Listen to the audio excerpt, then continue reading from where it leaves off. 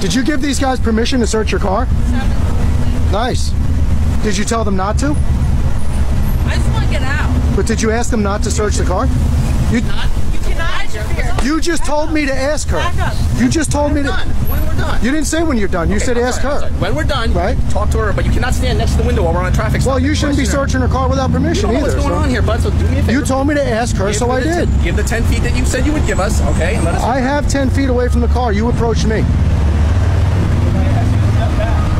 Well, you can ask a lot of things. I'm asking if you had permission to search her car. And at the end of our traffic stop, you're welcome to ask her anything you want. But until then, All right, so you should have said that. You just said ask her, right? So I'm following your instructions. I'm not bothering No, I'm not going to argue with you either.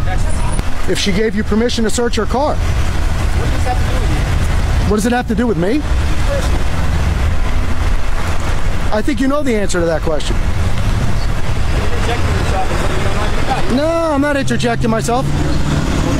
Right now, I waited until she got in her car and closed the door, and I spoke to you, and you directed me to ask her. I'm sorry, at the end of the traffic stop. Well, now you said that, so.